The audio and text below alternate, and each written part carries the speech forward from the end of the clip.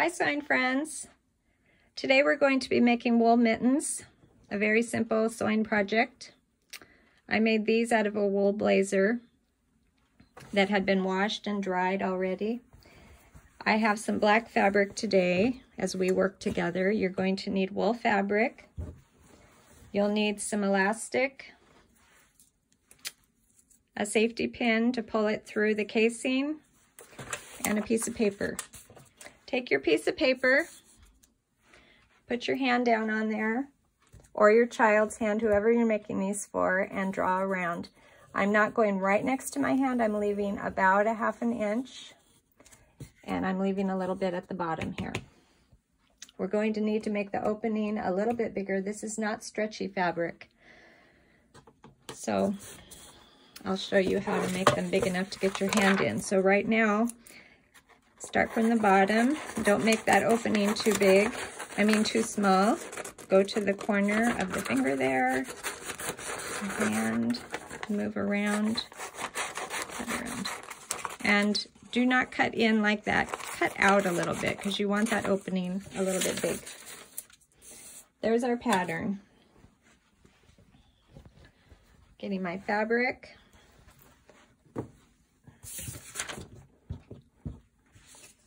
I'm going to lay the pattern on the fabric, and I'm going to leave some room down here. This has a hem that I want to avoid using. I'm going to trim that off. And I'm going to cut around my pattern. Why don't I cut this hem off right now?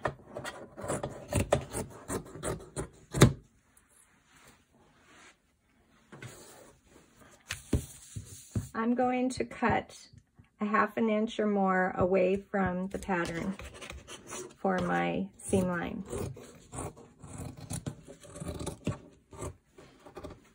When I go around the thumb though, I will go all the way in to that corner right there. And then when I start cutting, I'll leave that seam allowance again. Remember to come away from the paper.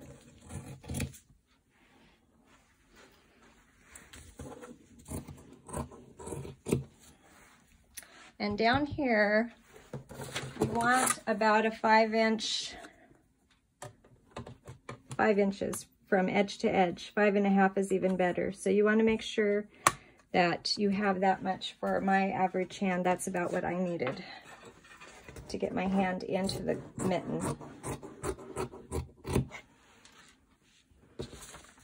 And there is our mitten before sewing. So let's go to the sewing machine and sew it together. With wool fabric, my wool fabric, it doesn't matter right side or wrong side, but if you have a right or wrong side, you're going to want right sides together. I'm going to start at one end, and I'm going to sew all the way around.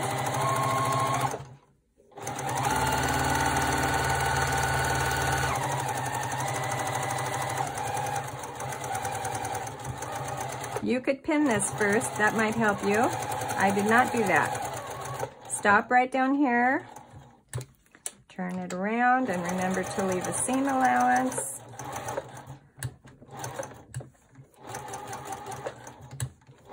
Get around that thumb.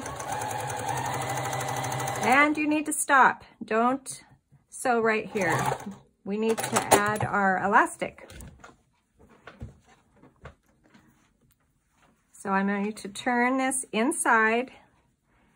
Depending on how big your elastic is, you need to get it through that opening, that casing. So I turned my fabric around onto the inside.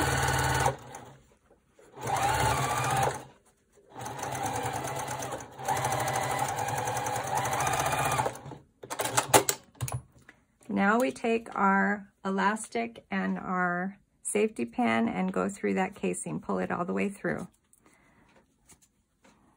I like leaving the elastic long rather than measuring it ahead of time, because that long tail kind of helps in the long run. If it's short, you might pull it all the way through and get frustrated. So I don't want to get frustrated today. Pull it all the way through.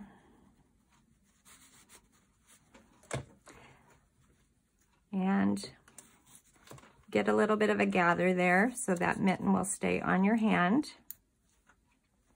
It's gathered up a little bit, depending on what you like.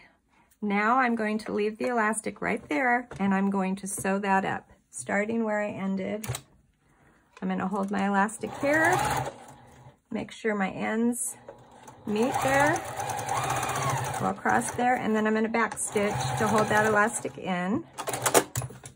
Make sure that fits, you can get it on your hand. Then you want to trim that off. The last thing you can do to make these mittens a little bit more durable is sew this little V shape one more time. That part of the mitten gets a lot of stress on it. And make sure that is trimmed all the way down to the V. Turn your mitten right side out. Try it on. Let's see if I can get my thumb through there.